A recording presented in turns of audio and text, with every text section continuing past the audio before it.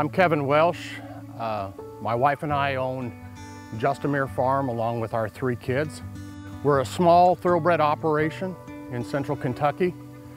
We breed mares, we foal out mares, we do sale prep.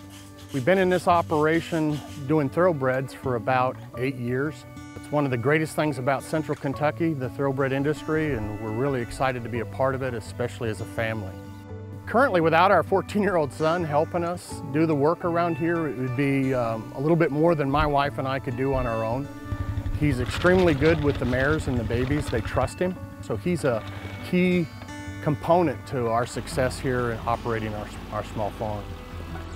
So I think one of the good experiences and what I really like to do around the farm here is bush hogging and mowing the fields and mowing around the farm and using the tractor and driving around and doing stuff here.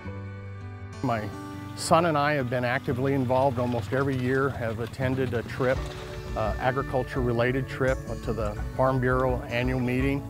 Fayette County Farm Bureau has really opened my eyes to the struggles that are out there between community developments, agriculture, industry, the thoroughbred business. It's changed how I look at even small farms like myself.